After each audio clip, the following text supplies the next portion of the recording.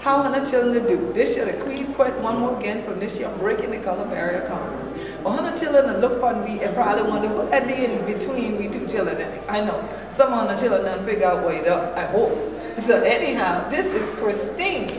Now, Christine, tell them what is this right here? Okay, this right here is a rain barrel, or as maybe we historically have called it, a cistern. Yes. People tend to know what a cistern is. It's right. simply a way to catch harvest rainwater. Right. Right. We have rain falling all the time, especially this past summer. Right. And even in times of drought. Right.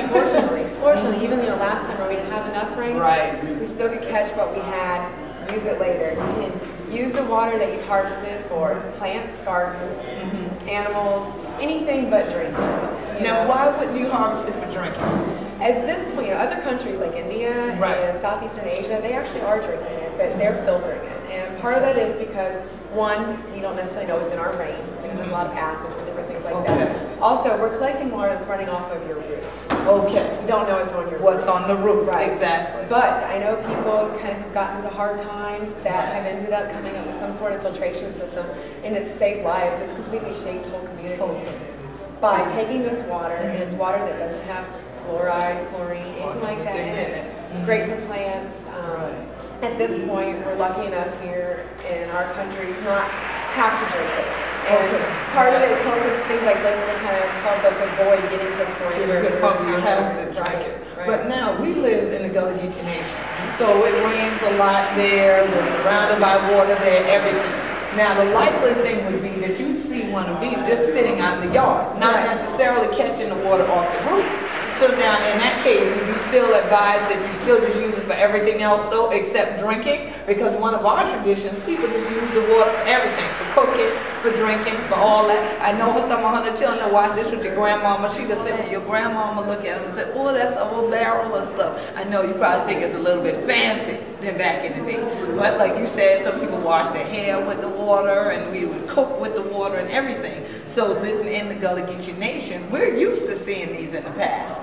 So it's really a good thing. Now, I noticed this, though, I was asking you about this hanging on the side, and this is for overflow. Yes, exactly. It will, this barrel, 55 gallons, will fill up within 20 minutes. You know, my parents were collecting water, and they both called me, Christine, it filled up in no time, and it's really exciting. Right. The rule of thumb is 1 inch of rain on a 1,000 square foot roof, which is about average size, will yield 6 gallons of water. Wow. So this being 55 gallons, it's nice to have some way to capture in case the overflow. If it's next to your house or it's next to some sort of foundation, if water starts to get into that foundation, you'll have a bigger problem. I see. Almost problems, you know, not worth catching the water for. Right. But if you set it up right, we made it really simple. So people can get overly complicated with these, and therefore overly expensive. Right. And all of a sudden, people can't collect rainwater anymore. Exactly. And that's ridiculous. Exactly. Our whole idea was that this is ancient. For as long as man has been walking, people have been collecting rainwater. And using it from anything from agriculture to drinking to just everyday bathing, everyday life, like you said, feed your animals and your plants and everything. We've gotten too complicated where we've just hooked up spigots to city water. Right. And that's what people are doing. 40% of our water is outdoors. So we can really kind of slow that down by using free rainwater. It's good, it's clean. And see that word that you don't hear much anymore? Free.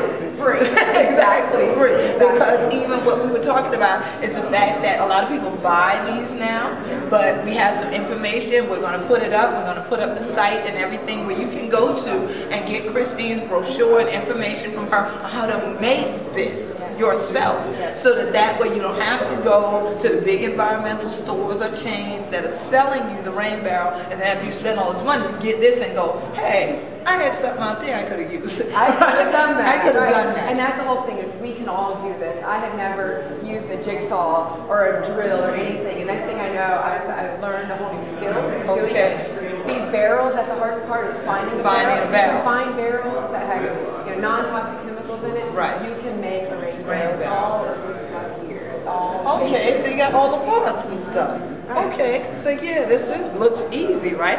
All you got is this little bit of stuff. That's true, and then you just need the other tools that you mentioned. Right. So that you have the skill saw and everything, because y'all see you got these little round parts. So the skill saw, y'all know you need that and everything. I know y'all wonder how the queen know, because I can use it. That's how I know. And so, and then see that right there? Your spigot. Yep. That's right down in the front there. And so definitely you want to have to wait for it to come out. It comes in, we need it to come out. It needs to go out.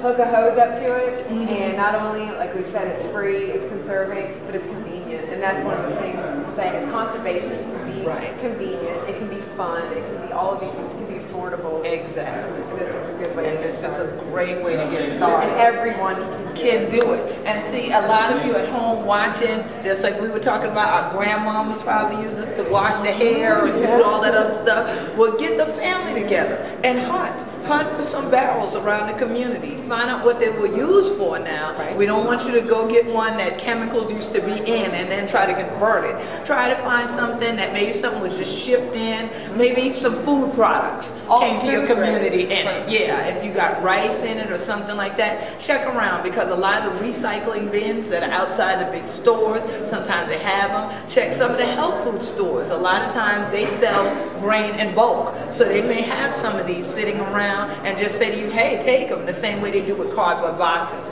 So you can get something, you're helping the environment, you're helping your community, you're helping yourself. Free always helps yourself, right? And guess where these were going if we're not going to the landfill? See? Trash piling up. Right. And then it won't biodegrade or anything. It's not going anywhere. It's not going anywhere. So let's use it. Right. So let's use it while we're here. Let's use the idea Christine came up with. You see how hers is painted. It's really pretty. You can get it all done. You can take it to maybe local schools and get the children to decorate yours. Another way to get them involved and for them to learn about something that is ancient. Started way before we were here. Don't think that your kitchen sink was what every generation ever used, okay? Because actually people went to wells, they went to rivers, they went where they had to get the water, but God always sends the water right where we are with the rain. Let's use it. Don't let it just run down the road anymore. Let's use that water. Right, and it helps all of us. So, Hannah Chillin, that's what's going on. We thank Sister Christine for bringing we back to the way we used to do things. And Chillin, this shit of what's going on at Breaking the Color Barrier Conference. We ain't gonna let y'all just watch. We giving you some homework. So now send us some emails with some of your pictures of your rain barrels. You might already have one. Send me a picture to GULLGEECO@AOL.com. Go Geeko at AmericaOnline.com, or if you're on Facebook, go to Gullah Geechee Nation on Facebook and post me up a few shots and say, hey, I saw you and Christine on what's going on, and I went and make my own rain barrel. So we want to see it. We also want to see it with some water in it. Yeah. All right? Yeah. So chillin', that's what's going on right here in Atlanta, GA at the Breaking the Color Barrier Conference.